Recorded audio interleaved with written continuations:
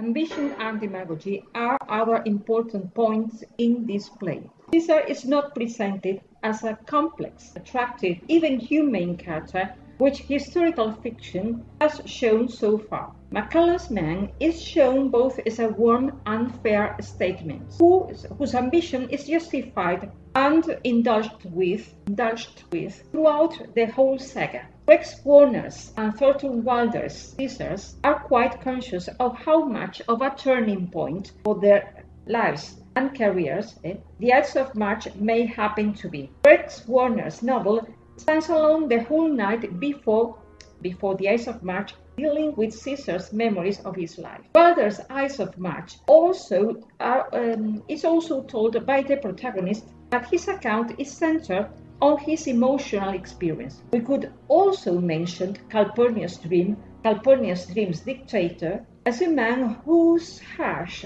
irony and glimpses of warmth, while expressing his tenderness for his wife or sweet memories of Gladys, mix up with his own frailty. But the Shakespearean character remains as a detached figure, somehow aware of his significance as a ruler. He is not aware of his own physical limits. He is shown as an aging man by Cassius, as we know, but even too old to clearly show his ambition, something that seems to be monopolized by Cassius and Cunning Antony, though they are on opposite parties. Cassius speaks as a sort of spokesman for the so-called Boni. The optimates were those who had rallied around Cato, defending all good Rome's deeply rooted republican values, what they considered to be mos maiorum, our elders' customs, of which Caesar seemed to be a predictable enemy. On the grounds of aiming at renewing the whole of Rome, he would be trying to build himself a stairway to reach the highest peak, that is, becoming a new king, as Shakespeare Caesar's acknowledges, since he expects to be offered a crown by the senators on that ominous day, the Ides of March. Decius openly mentions that the Senate have concluded to give this day a crown to mighty Caesar. It happens on Act 2, Scene 2, something that can be hinted at thanks to Caesar's attitude towards all those who have taken away the crowns that had been set around the heads of Caesar's statues all around the forum. No doubt he spoke out of his own principles, but as Plutarch clearly says, he was a man,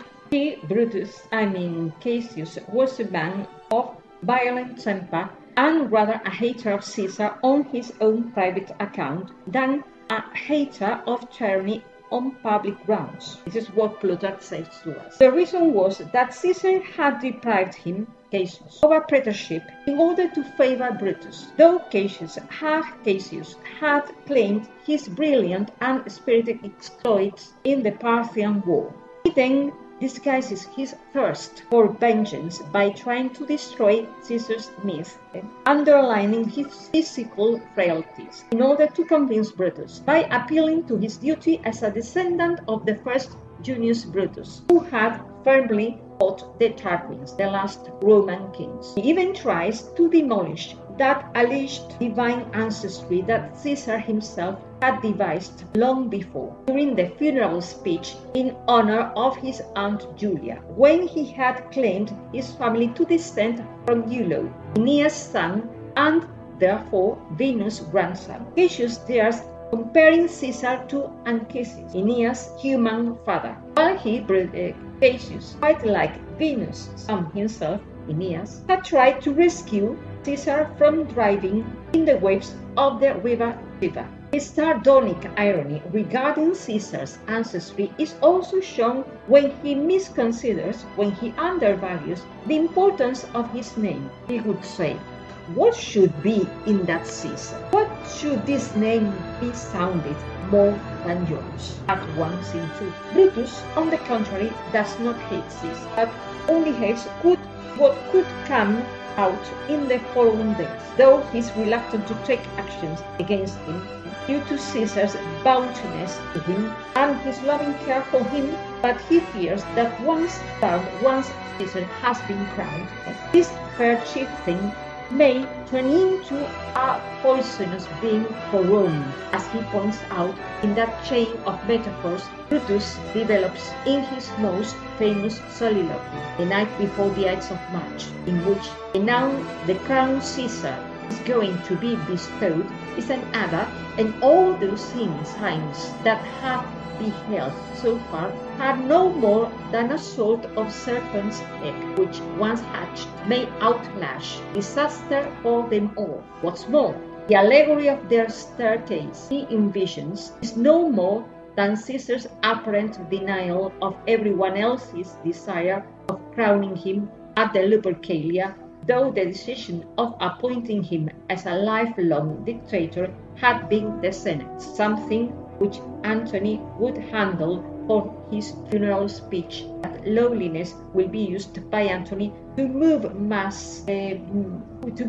Roman common people against the conspirators, by remembering Caesar's generosity for them all, shown in his will, according to which each Roman citizen should be given 75 drachma, and the dictator's private gardens would be bequeathed to Roman people. Antony does not accuse the conspirators himself. It's he who changes the mob's opinion through his speech. He keeps calling Cassius and Brutus honorable men so as not to be accused of slandering. Shakespeare shows us how easy it is to handle what Casca calls the rabblement, that is, all that mass of Romans who lived away from luxurious Palatine Hill, mostly secluded in those claustrophobic human hives called insulae, maybe mostly from Caesar's birth neighborhood, Sabura. Who knows if what Antony aroused was that feeling of bitter sadness that had been lying inside each of those humble men and women who had somehow lost one of those who had shared their daily lives many years before.